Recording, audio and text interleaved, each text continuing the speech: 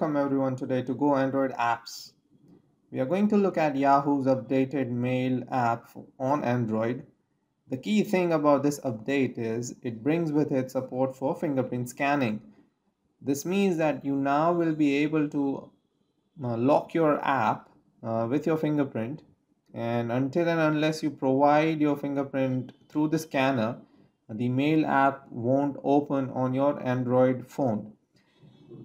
One surprising bit about this particular update is that it comes just days after it revealed, that is Yahoo revealed that at least 500 million users were affected by a hack in 2014. Details such as names, addresses, date of birth, phone numbers were stolen by hackers when they were able to get into their network. Anyways, the update does tell us that Yahoo is a bit conscious about its security infrastructure and wants to protect your data.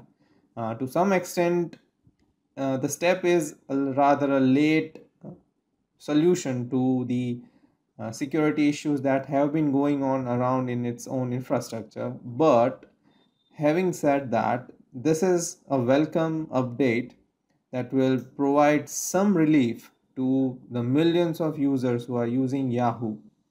Anyways, we'll get right into the app. So if I click on Yahoo Mail app here and I navigate to the settings option right at the bottom, the second option here is security, and you'll be able to see that now it has a fingerprint option there. If I click on that, and in the second option, that is app unlock, I'll enable it, and say for example I choose the option immediately and go back and say if I exit out of this app for now, if I click on Yahoo Mail app again, it will ask me to scan my fingerprint. So as soon as I scan it, we are in. Thank you very much for watching the video. Please subscribe. Thank you. Bye.